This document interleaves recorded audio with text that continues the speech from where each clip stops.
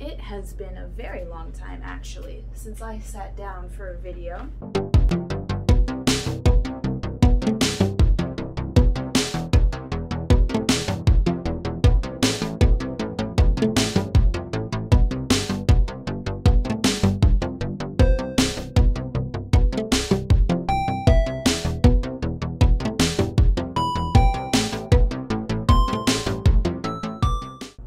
Hello there. Welcome back to my channel. My name is Mackenzie and thank you so much for being here. So it has been a cool minute since I sat down to do a video with you guys. There was a video that I was working on, and it really, you know, it was the worst video ever.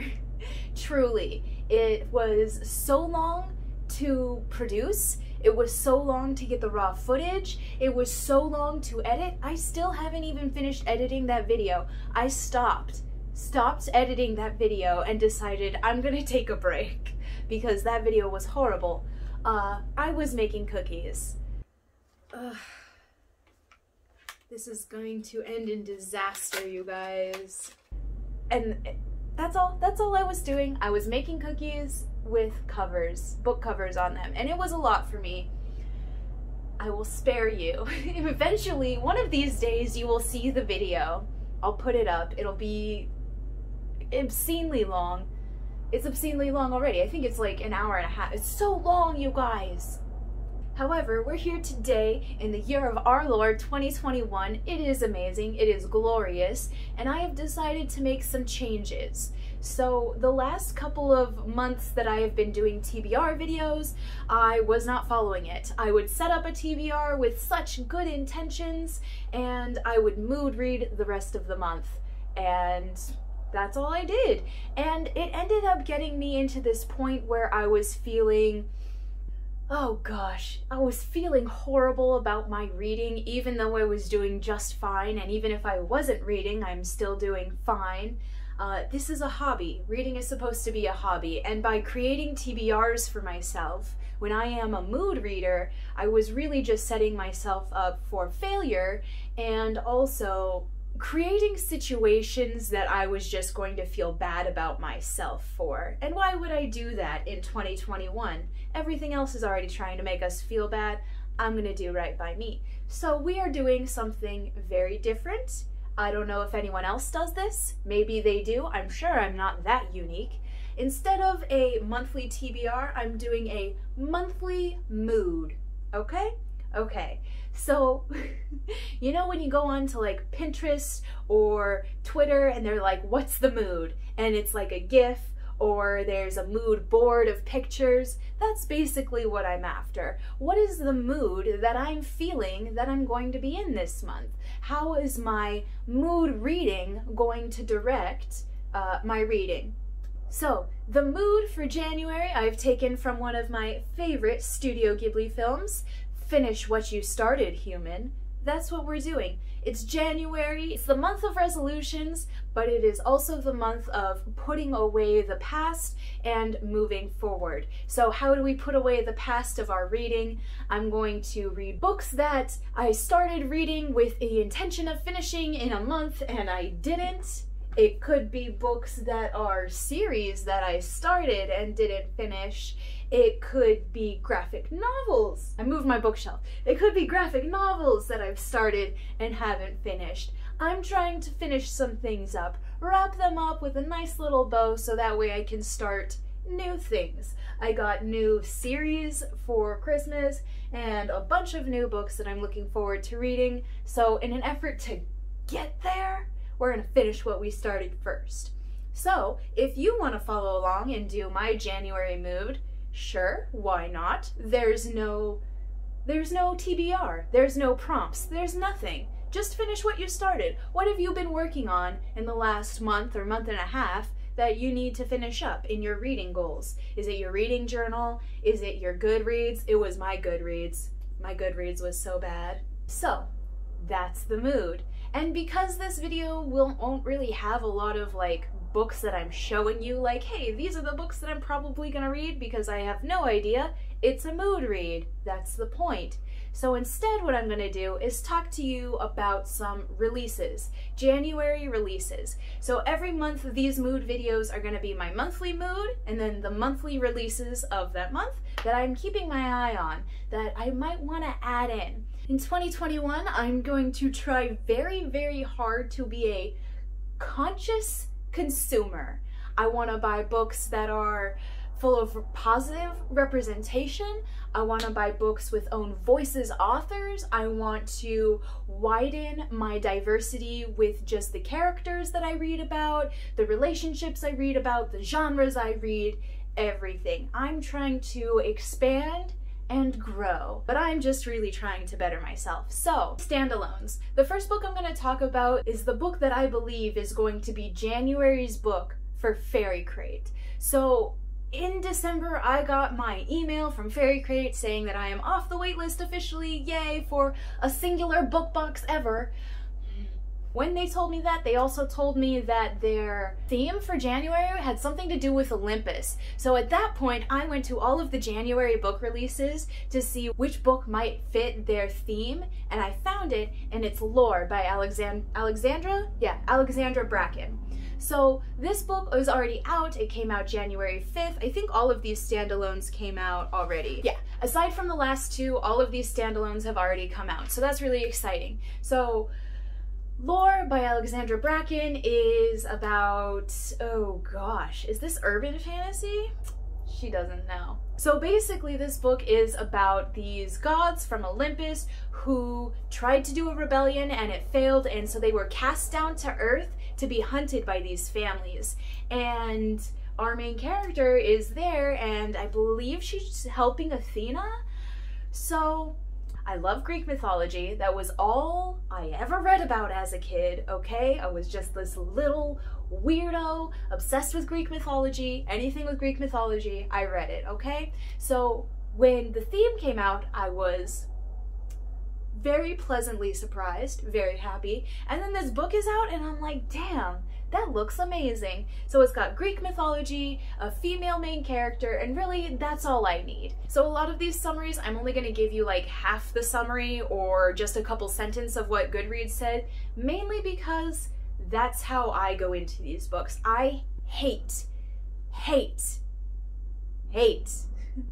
the blurbs that they put on the back of books and on GoodReads. Most of the time, I feel like they've given me a spoiler.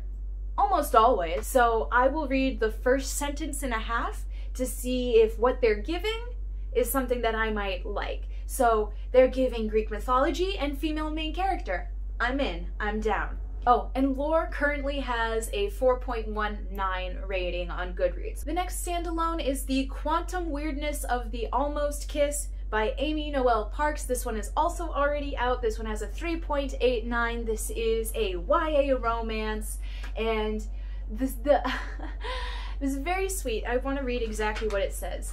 Caleb knows Evie isn't ready for romance, but he assumes that when she is, Evie will choose him. But instead, he watches her have a meet cute with a new transfer student who's like super cute, good at math, and like all of that. And this book really struck me. I'm really interested in it. I'm not sure why. Romance books, a lot of the time I feel like the premise is a little bit too cheesy for me, and I feel like I'm afraid I won't be able to get into it. But this premise seemed very like realistic to me. At least something that has happened to me or to my friends. I at least could see this happening, but much more realistic to me. And so that's why I kind of wanted to get into it. It also has the friends to lovers trope. I don't know how much I've even ever read of that. Lovers, unless it's like a middle grade and it's a crush, you know? The next standalone is Roman and Jewel by Dana L. Davis. This one is also already out. This one has a 4.01. This one is interesting to me. So it's a retelling of Romeo and Juliet. I believe GoodReads said, what if Romeo and Juliet got the Hamilton treatment? It's actually interesting more so to me in the retelling sense that they are doing it through a play. High school actors are putting on a play of a diverse Romeo and Juliet, and that's amazing. It's a retelling within a retelling, and I'm for it. I'm here for it. It's much more interesting than the original story, and honestly, it's been a cool minute since I read Romeo and Juliet. I'd like to revisit some of those themes. The next standalone is The Push by Ashley Audrin. This one is also already out. This one has a 4.30 rating, which is totally cool. This one explores the ramifications that come about when mothers are not heard, not believed, and the interminable questions that swim around the notion of nature versus nurture. And so this one, I wanted to stop right there. Domestic thriller right there. We also have gaslighting, which is more than likely going to be a thing. My biggest fear, one of the biggest plot devices that I do like to read about is gaslighting, because it is scary for me, and so it creates an experience for me. Very exciting, probably terrifying, probably horrible, emotional. Can't wait to read it. The fact that it already has a 4.30 rating is also amazing. I'm very excited to see how these ratings are going to change as I go on to make my purchases of these books. The next one is Nick by Michael Ferris Smith. This is the Great Gatsby sequel, I guess, but obviously not, because it's not written by F. Scott Fitzgerald. This one is a prequel? I think it's a prequel about Nick, the narrator of The Great Gatsby. So that's really exciting. The Great Gatsby was one of my favorite books reading in high school. Very interesting. I love Nick as a narrator. He was very, like, we were supposed to relate a lot to him, but he was just somebody else that, like, I didn't relate to, who also didn't relate to. It was a very interesting kind of story and a very interesting experience for me. So I definitely want to read it, especially because the cover matches the original Great Gatsby, which I have an edition of, so that's very exciting. Okay, second to last standalone, this one is called Hall of Smoke by H.M. Long. This one actually comes out January 19th. It has a 3.62 rating. This one is about Hessa, who is an Angi, a warrior priestess of the goddess of war, and has the power to turn enemies to dust with a scream. So that's very exciting. Sounds like a banshee. I love a revenge story with a female lead. I truly do. I have come to realize that, like, I do like a well-told revenge story. You know? Like, there are bad revenge stories that are like, really, you're getting revenge over that? But there are good revenge stories where you're like, justice, and you love it, and you just love to see it. So we have revenge story with a female main character, we have warrior priestess, hello, and it also reminds me of my favorite bits of the Poppy War, where, like, you know, she has power and she has to fight for the world. Oh god, so good. So good. Can't wait. The last one is A Dowry of Blood by S.T. Gibson. This one comes out January 31st. It has a 4.85 rating, which makes me a little bit nervous. That's a little bit too high for a book that hasn't come out yet, but who knows? This is a lyrical retelling of Dracula's Brides. Do I need to say more about why I want to read this book? It has vampires, it's about Dracula, it's about Dracula's brides, and it's sapphic. Girl, yes, yes, that's all we need. Sapphic vampires? Are you kidding me? That's all I need. So the next bit, we're going to talk about 3 new books that are coming out that are going to be first in a series. First one is Cast in Firelight by Dana Swift. It comes out January 19th. It has a 4.34 rating on GoodReads.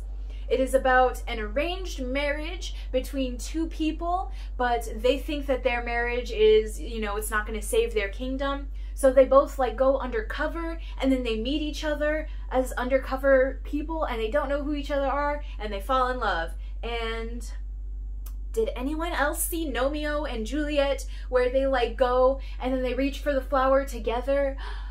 That's all that it reminded me of, and it's all I need in my life. It is a YA fiction, so I'm not sure how much it's going to lean into, like, their kingdoms and their fantasy and the world building, and I don't know how much it's going to focus on that romance. So a little worried. Maybe it'll be good, because I did like that scene in Romeo and Juliet, and so I'm really hoping that they'll, like, reimagine it and it'll be great. The next one is Rise of the Red Hand by Olivia Chata. It also comes out January 19th. It has a 4.12 rating. It is, a searing portrayal of the future of climate change in South Asia. A street rat turned revolutionary and a disillusioned hacker son of a politician. Technocratic government that sacrifices its poorest citizens to build its utopia. So we have South Asian rep, it's dystopian, it feels very cyberpunk, but not in the way where the game glitches all the time, more so like we're living it. So that seems very exciting. And it's also based around climate change, which is very, very peak and important. The last first in a series we're going to talk about is Wings of Ebony by JL. It comes out January 26th. It has a 4.73 rating on GoodReads. It is an urban fantasy about a teen girl who learns of her half-god ancestry. So we have demigod, we have urban fantasy, we have a beautiful, beautiful black girl on the cover. It has all of the things. It's everything I think I want. And I'm very excited to see where that series goes. So I hope you had fun here. This was the Monthly Mood, and I'll see you later. Bye!